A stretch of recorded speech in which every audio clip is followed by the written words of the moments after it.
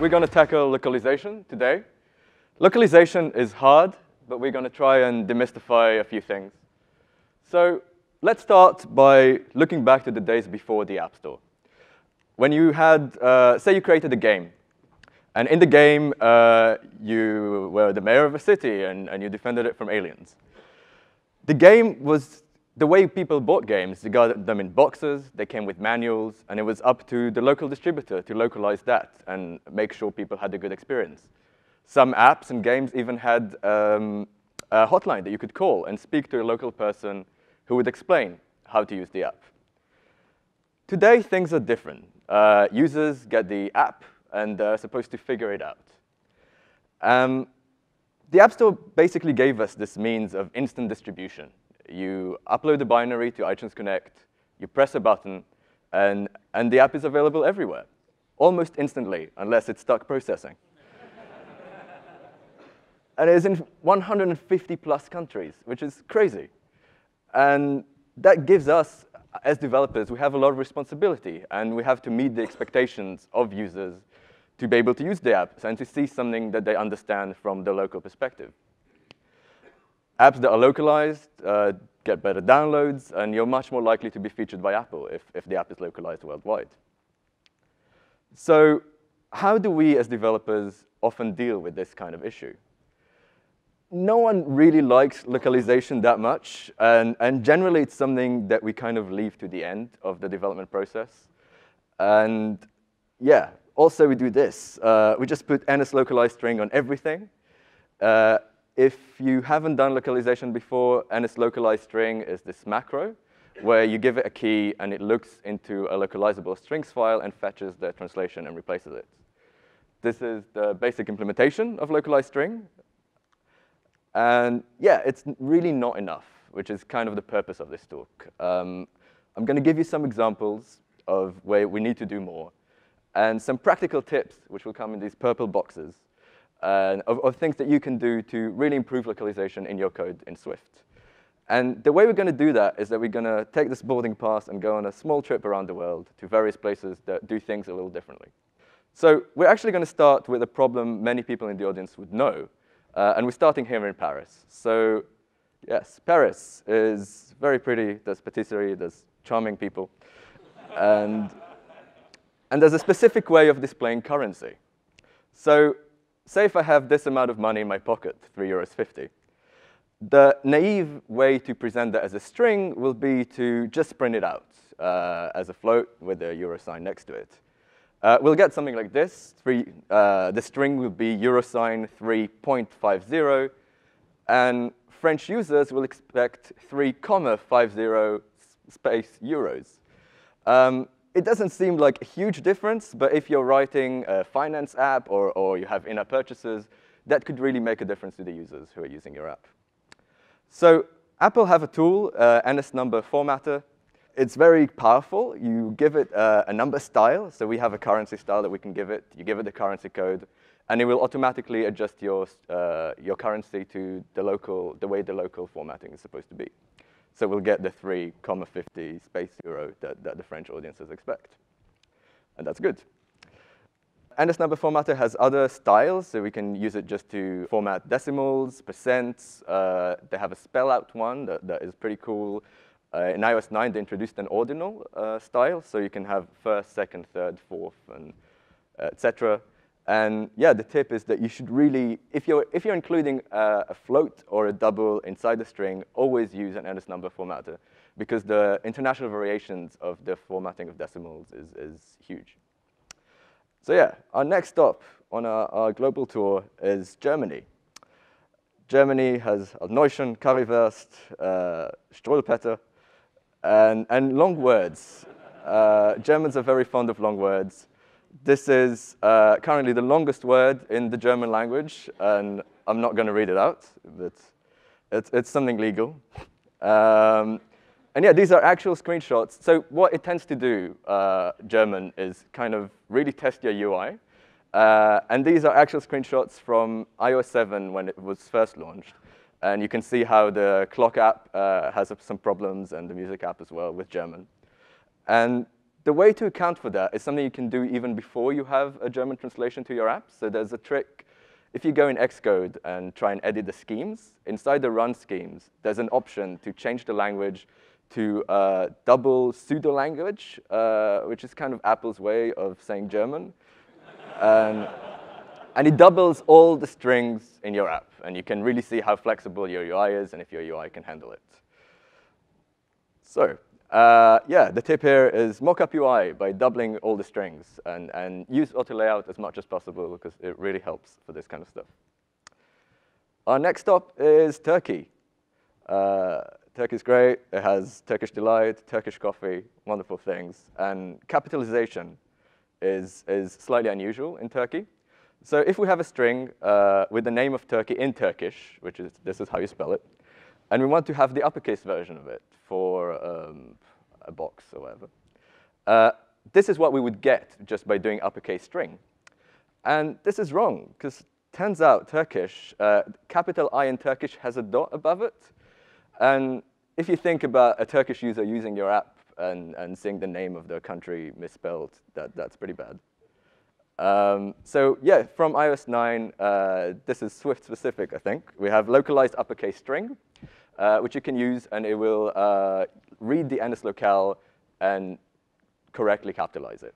So before that, we had uppercase string with locale, which was a bit more verbose, because you had to give it the current locale every time. But that's available from iOS 6, so if you need to do that. Yeah, there are 3 variations of this. We have uppercase string, lowercase string, and capitalized string. And yeah, every time you want to capitalize a string, just go for the localized variation. Our next stop, we're going to Russia. Red Square, Russian dolls, and Tolstoy. And yeah, plurals. So if we're counting seconds, usually in English, we have 1 second or 2 seconds. And this will be kind of the naive way of handling the string formatting for that. But that's wrong. So in Russian, there are actually 3 different variations on plurals. So you can have, if the number ends in 1 and it's not 11, and then if the number ends in 2 and 4 and it's not 12 to 14, and then everything else.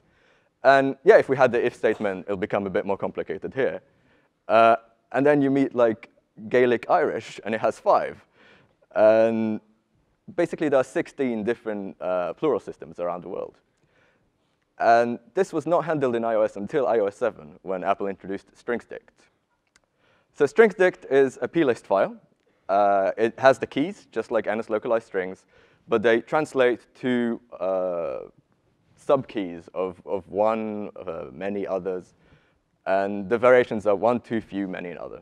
And you just fill that in, and it will handle all the logic for you. So you still need to localize a string, and then you pass it to localized string with format on string.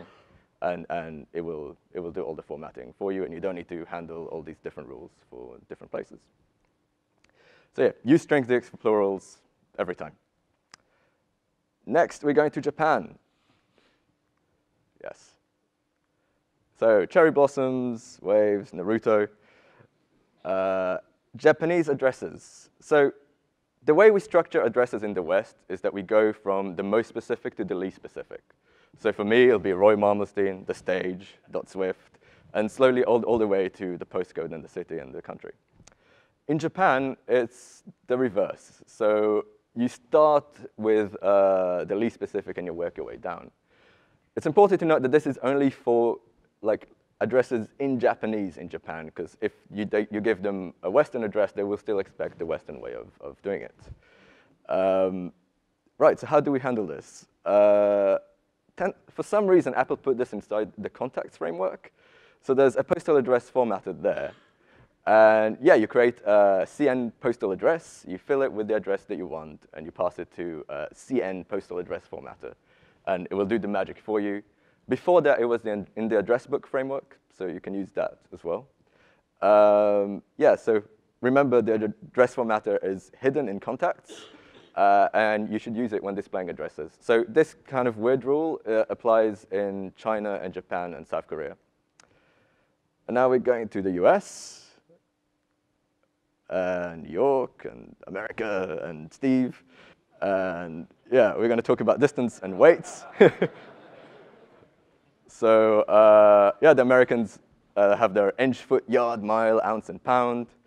And yeah, so for distance, Apple kind of wants you to use MK distance formatter, which is hidden in MapKit. So you create your CL location distance, which is a double, and it takes the distance in meters. And you give it to the MK distance formatter, and it will format it to the locale. There are some options on that, so you can change the locale and do exciting things. And yeah, in the US, you'll get 350 feet. Good. For mass, there's the NS mass formatter, which was introduced in iOS 9.